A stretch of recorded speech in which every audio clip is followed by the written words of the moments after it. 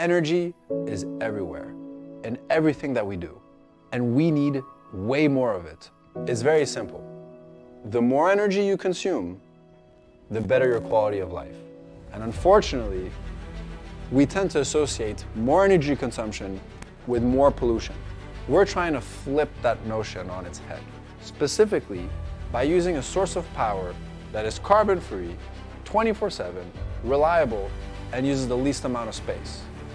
And that source of energy is nuclear power. We at Elysium are a group of like-minded individuals from all walks of lives and all types of backgrounds. We are all united by the firm belief that energy, water, and food should not be human privileges, but rights. Nuclear waste, weapons, high costs. And at Elysium, we focused on addressing these issues head-on. We've been working on our molten salt reactor since 2015. How safe is the technology in terms of public health, radiotoxicity of waterbeds, soils, and our air? To my surprise, it's actually nuclear energy. What energy solutions use the least amount of land? And it just so happens that nuclear power consumes the least amount of land relative to the power it generates. Which sources of technology require the least mineral and material extraction? And to my surprise again, nuclear energy was the clear winner. So let's talk about safety. With the Elysium reactor, you don't have the propensity of a meltdown because the fuel is already liquid. And that covers the physical safety part. But you also need to be thinking about weapons proliferation, a topic that has always been associated with the expansion of nuclear energy. Typically, weapons are made out of two methods. One is to enrich uranium at a very high level. Another method is to extract nuclear waste and specifically extract certain isotopes that can be used for weapons. And the way we solve those two issues is, on the one hand, there's no need to enrich because we use nuclear waste as our fuel source. Second of all, on the waste front, there's no fuel coming out of our reactor at any given moment. We're trying to be a harbinger of peace, getting rid of weapons instead of creating more.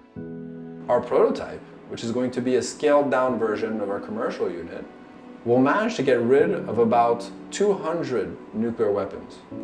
With Elysium's reactor, we don't generate any spent nuclear fuel waste.